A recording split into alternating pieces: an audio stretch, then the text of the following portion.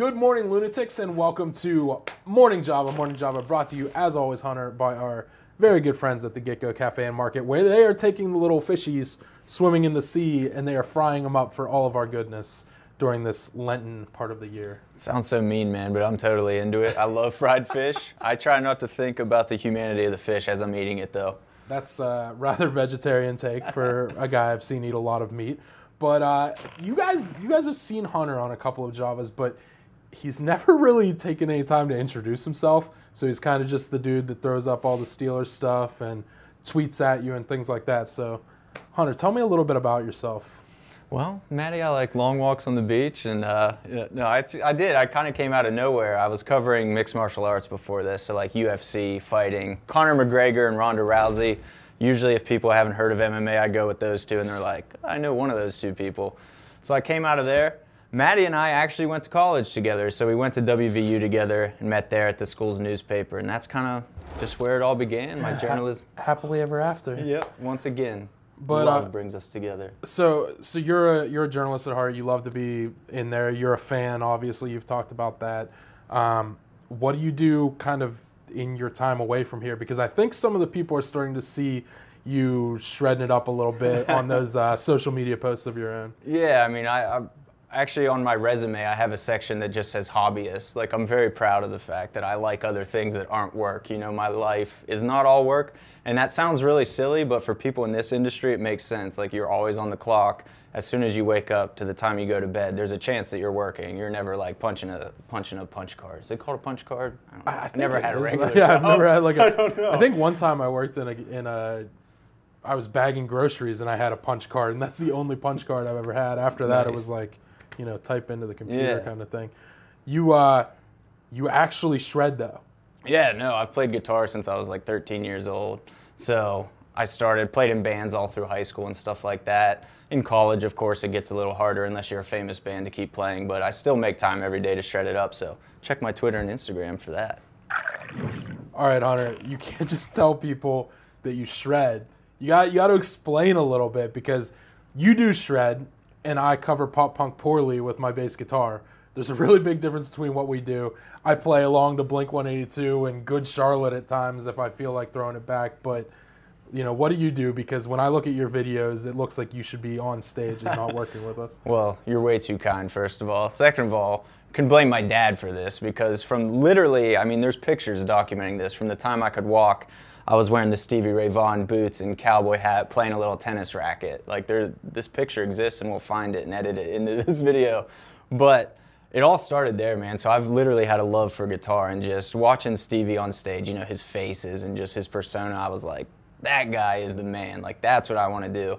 But then as I got older, it was like Red Hot Chili Peppers, Rage Against the Machine, and then into Metallica, and it was just this spiral down into metal. And now I love like technical death metal, just the craziest stuff that nobody should ever be listening to, really. But I love it. And I mean, honestly, a lot of the readers on the site, I was really surprised when I started doing live questions. I get a lot of music questions, man, and I love that. So it's cool that a lot of them are into that too. No, I noticed that. I picked up on that. And for the people who haven't seen, I mean, you can literally pick up the guitar and just shred through these licks and solos where you're just like, dude, what? Like, literally, what is this guy doing writing about sports? But you brought up Rage Against the Machine. Man, I always regretted missing that like reunion show where they teamed up with Wu-Tang Clan and put on shows in New York and Philadelphia. Man, if there was like one act that you could see just like reunite, dead or alive, what is it? Rage is definitely one of them. I have two, Rage for sure, and Pantera with Dimebag Darrell. Of course, he got shot on stage, and that reunion can never happen now. So Pantera might come back with somebody else in his spot, but it'll never be the same. Yeah, you'll never see it. I want to see Johnny Cash. I mean, I wish that I could have found the way to do that. Bob Marley. I'd love to see Rage. I still want to see Wu-Tang Clan. They're getting together, dude. Wu-Tang's going on Keep tour. doing it. You can't beat them. I want to go to Woodstock. You think there's going to be some... They haven't dropped the list yet, but...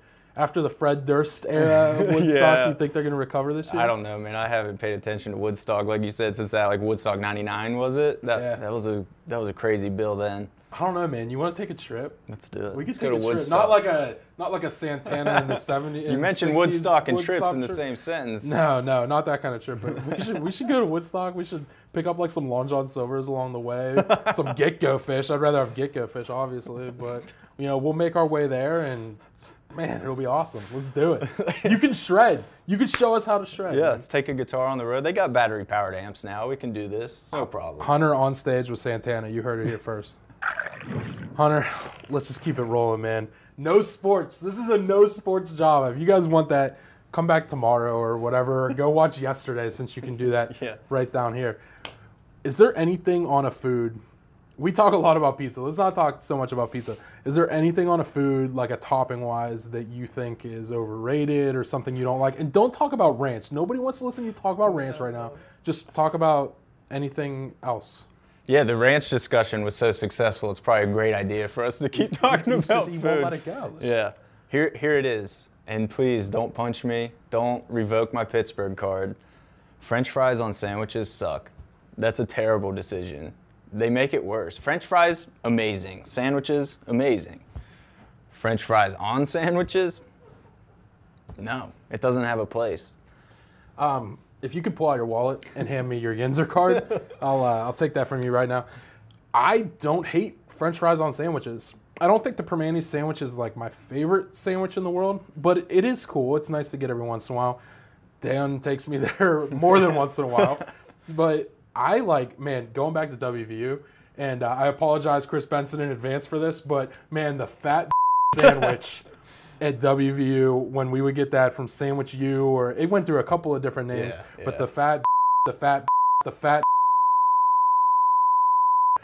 man, these were sandwiches that came on this hoagie roll, and they had literally everything you could imagine on them. Real. Did you have a favorite? The fat, yeah, that was the best one. I mean, that's the flagship sandwich, and I kind of regret saying that French fries on a sandwich suck now because you've just completely debunked my theory here with that sandwich. But my favorite thing about those sandwiches is, despite the fact that it had chicken tenders, mozzarella sticks, French fries, sauce and cheese on it, it didn't taste like any of that. Ketchup, mayo, steak and cheese. It just tasted like a thing. Like you just ate it and it was like one taste. It tasted like a fat very unique. The sandwich, literally steak and cheese or chicken or and the cheese sticks, like you said, and all of those things, ketchup and mayo. I ixnayed those for some buffalo sauce. But man, it really did. It has its own flavor. Yeah. You took a bite of that thing and you're like, man, that's a fat. Exactly. That's literally the only thing that you could describe it as. There is no other way to describe it. No. And unfortunately, I don't think they exist in Morgantown anymore. Seriously. Yeah. Man, I haven't been back to Morgantown in years. That's disappointing. This place, though, guys, this is the place that you could eat at once a year. Hard roll, hard and fast. If you ate more than one of these a year, you would, like, on the floor. You're done. That's it. Lights out. And I think that's it for this Java, because I think Benson's already going to have his hands full.